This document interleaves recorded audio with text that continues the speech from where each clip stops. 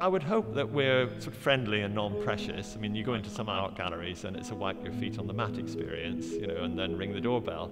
That's absolutely the very thing that I would resist. We aim to be welcoming and we aim to take a non-precious approach to art. The gallery was founded in 1897, thanks to the generosity of a local lady called Arabella Roxburgh, opened its doors 3 years later, and from that moment onwards, the collection has been free to everybody, and it's still free today.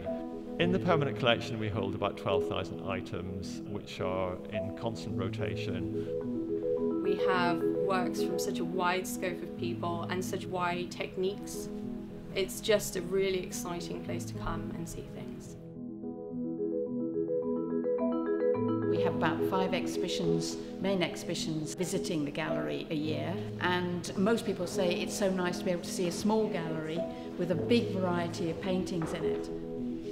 It's very good that we have changing exhibitions regularly. There's the Friends of the Victoria Art Gallery is a very active group, and we have a lot of events accompanying the exhibitions.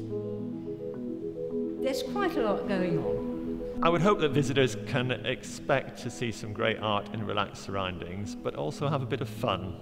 We've got so many activities for people of all ages. Art is for everybody, and the Victoria Art Gallery is for everybody as well.